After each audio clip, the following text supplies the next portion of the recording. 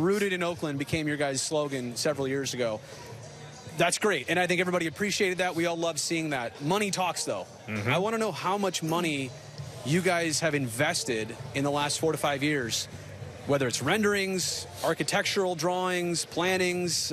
How much has this team spent to try and keep the team in Oakland? Over $200 million. I mean, we're spending $2 million a month right now to do everything we can to get this project, this waterfront project, which is incredible, approved. So we're putting everything we can into it. That's very different than what the other two teams who left, the Raiders and the Warriors. They did not put this type of effort in, and that's why we're really hopeful we can get a positive vote on the 20th. 200 mil, Stu. That's you know money. That's serious. Yeah. I don't know that kind of money. What do you want to bring to the table? Well, I'd like to know, because the question has been asked, Dave. Yeah. Why is the Coliseum not a viable site?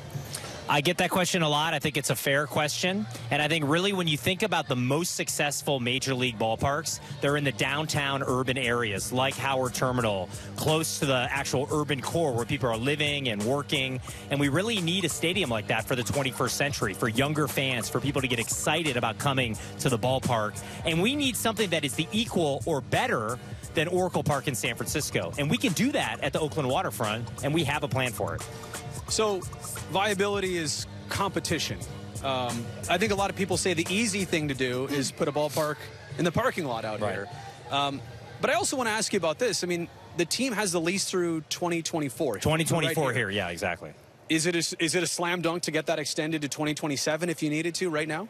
We don't know. I mean, last year we actually were working with the JPA to try to extend it, and we did not hear back from them. So I think it's unknown if there's an appetite to extend it beyond 2024. So we really are running out of time. We only have the lease through 2024. The facility itself is really 10 years past its useful life. In some ways, we never should have played this long here. And that's why we need to find a solution like now, really for everyone, so everyone can actually understand what the solution is going to be. Where are we going to play? We owe it to our fans, our players, and even the community, everyone. How much do you think, and you mentioned this, the Raiders' departure and how messy that was, and Mount Davis, how messy Mount Davis is still being paid for. Until 2025. Yeah.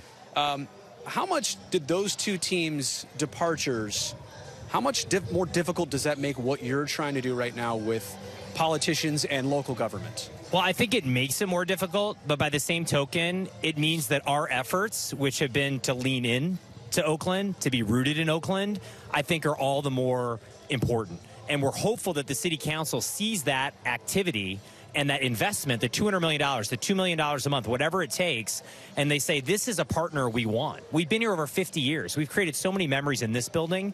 We just want to create our next chapter at the waterfront. Yeah. We know it's different for our fans, a little scary, how are you going to get there? But it can be a great thing. People just need to have an open mind and understand that that change is necessary. I think the scary point, Stu, is if the Coliseum site's not viable, and Howard Terminal is a difficult project, Dave's working really hard on it, but if that doesn't happen, the A's are not in Oakland, potentially.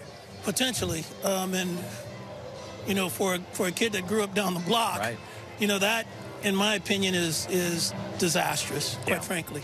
This is a team that we want to keep here in the Bay Area. Sure. I think that we all believe that the team belongs in the Bay Area. We've got a long, long history, legacy of championships here.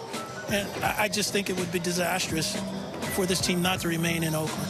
Plus, 34 is going to be up there next summer. Is that right? Absolutely. Stu's number retired? Absolutely. Retired number. So we don't want to leave 34 It's actually up there already, but because we've had two 34s, but a new one. Not to get too complicated. A new one.